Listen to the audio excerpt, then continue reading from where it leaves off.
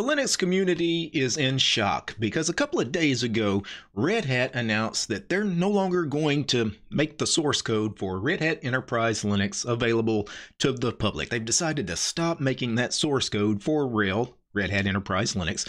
They're not going to make it available publicly unless you are a paying customer. Then you will have access to the source code because the license, the GPL, demands that they provide you source code if you're a paying customer. But to become a paying customer, you also have to agree to a separate agreement with Red Hat that you can have the source code to look at, but you are not allowed to then redistribute that source code.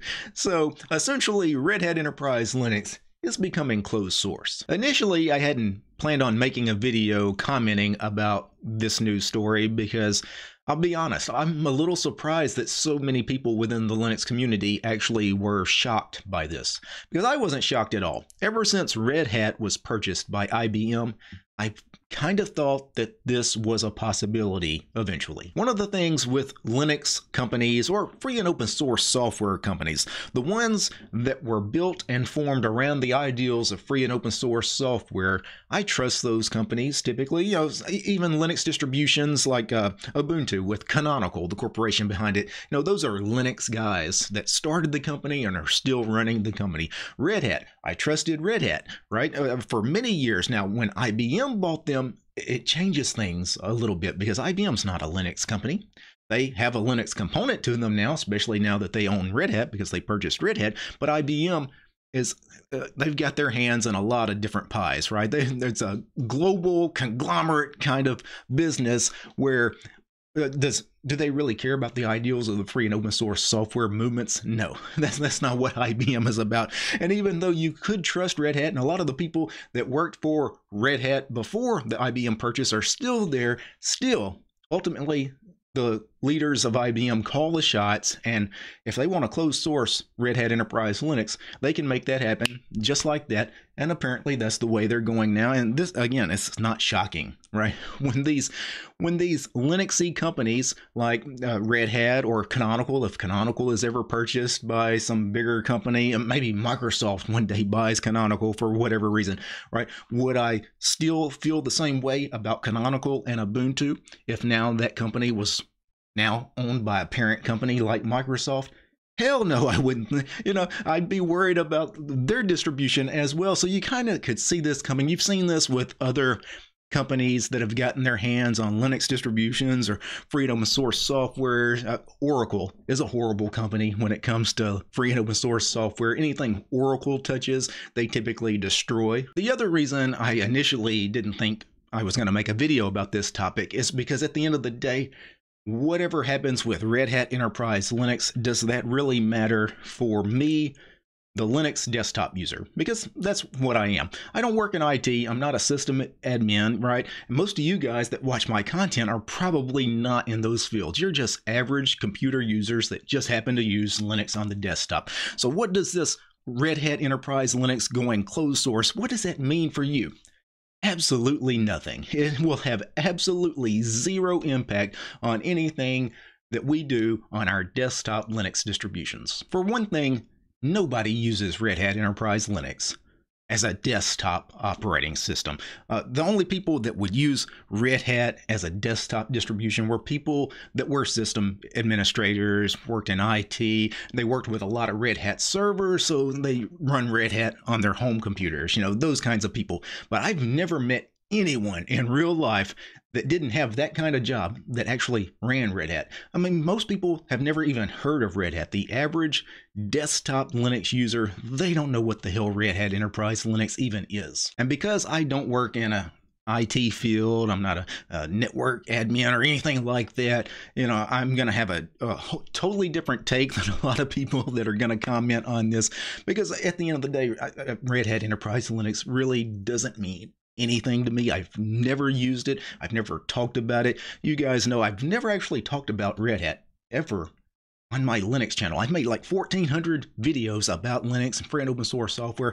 I don't think I've ever mentioned Red Hat, the distribution. Mentioned Red Hat, the company, of course, because they do a lot of stuff with free and open source software. They do contribute a lot of code. There's a lot of pieces of software that they help sponsor and fund. They have contributors contributing to the Linux kernel. So Red Hat, the company, certainly matters in the Linux ecosystem. Red Hat, the distribution, not that much. Now, for those of you that do work in the IT space, you work a lot with servers and you work with distributions such as Alma Linux, Rocky Linux, Oracle Linux. Now, all of those distributions are one-to-one binary compatible with Red Hat. They're essentially Red Hat Enterprise Linux clones. And now, because Red Hat Enterprise Linux will be closed source, those distributions now are not going to be able to make that one-to-one binary compatible clone of Red Hat Enterprise Linux because they won't have the available source code that's publicly available to make that magic happen. So these Red Hat clones, what they're going to have to do is now they're going to have to start basing their distributions off of CentOS Stream. The problem is CentOS Stream is not one-to-one compatible with Red Hat Enterprise Linux. Stream is actually upstream from RHEL. So it's going to be, you're never going to have that pure Red Hat Enterprise Linux clone that you had before. Ultimately, it sounds like Red Hat was just tired of being charitable and allowing all of these distributions to essentially base off of them. Many of them were just straight clones of Red Hat Enterprise Linux. And these people, there's millions of servers out there that are running things like Alma and Rocky, and before that, CentOS and Scientific Linux, and all these other Red Hat clones that were around to try to circumvent actually having to get the proper Red Hat Enterprise Linux and then having to purchase a support license for it. Now, once again, because I am not in IT, these distributions like Alma Linux and Rocky Linux, they're not even on my radar. I've played a little bit with them in the past, but because they're server distributions, they're not Linux desktop distributions. So Red Hat is an enterprise server distribution. All of these clones of it are also enterprise server distributions. As such, if you're like me, mostly a Linux desktop user, how will this impact your life? Not at all. And naturally, some of you are going to say, well, what about Fedora? Isn't Fedora kind of like a Red Hat clone? No, no, no. Fedora is upstream from Red Hat Enterprise Linux. So actually, they're more of almost like alpha or beta testing for what will eventually be put into RHEL. So it won't affect Fedora at all. Fedora is not impacted by this whatsoever. The only real connection that Fedora and Red Hat have is Red Hat, the company, is a sponsor of the Fedora distribution. So, they provide support, monetary support for Fedora. And as far as I know of, that hasn't changed, at least not yet. Now, for those of you that do work in the server space and you're heavily invested in Red Hat, the Red Hat Enterprise Linux ecosystem, obviously you're impacted by this. So, what are your options? Well, your options are to actually pay for Red Hat Enterprise Linux, become a paying customer, right? And a lot of you guys are probably not doing that. You're probably using one of the clones like Alma or Rocky.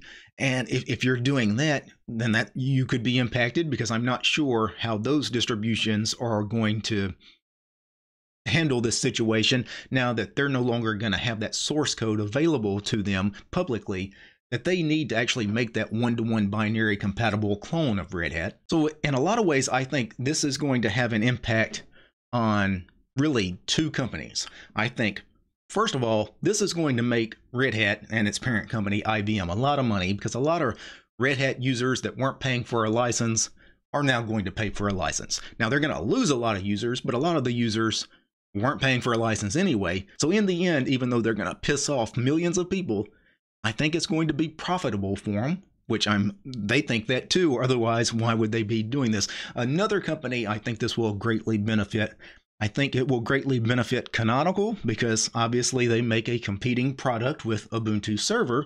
And I think if you're looking for a corporate-backed Linux distribution, a server distribution that obviously is still open source, right? The Ubuntu Server is probably where you want to move to.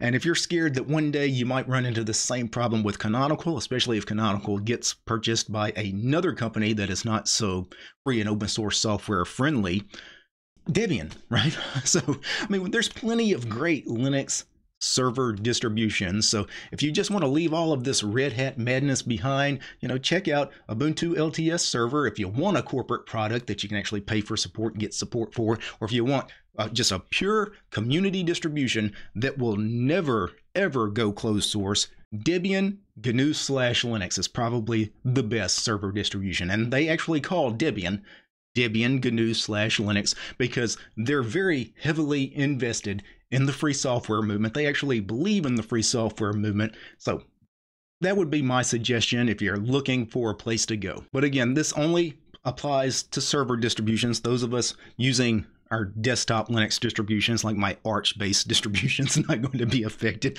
Those of you running all the various Debian and Ubuntu-based distributions, it doesn't matter. And even those of you that are using something like Fedora or RPM distributions like OpenSUSE, this has absolutely zero effect on any of our standard Linux desktop distributions. So don't worry, this isn't Linux Armageddon or anything. This is not the end of the world. Now, before I go, I do need to thank a few special people. I need to thank the producers of this episode: Gabe, James, Maxim, my homies Too Bald, Matt, Mimit, Mitchell, Paul, Royal, Wes, Armor Dragon, Bash Potato, Chuck, Commander Angry, George, Lee, Marshall, Mythos, Nate, Urion, Paul, Peace, Arch, Door, Polytech, Realities for Less, Red Prophet, Roland, Tools, Devler, Willie, and Zenobit. These guys, they're my highest tiered patrons over on Patreon. Without these guys, this quick little episode about Red Hat going closed source, it wouldn't have been possible. The show is also brought to you by each and every one of these fine ladies and gentlemen. All these names you're seeing on the screen right now, these are all my supporters over on Patreon. I don't have any corporate sponsors. I'm sponsored by you guys, the community. If you like my work, want to see more videos about free and open source software, not like Red Hat Enterprise Linux, subscribe to DistroTube over on Patreon. Peace. Remember when all the Red Hat fanboys used to tell us that Ubuntu was evil?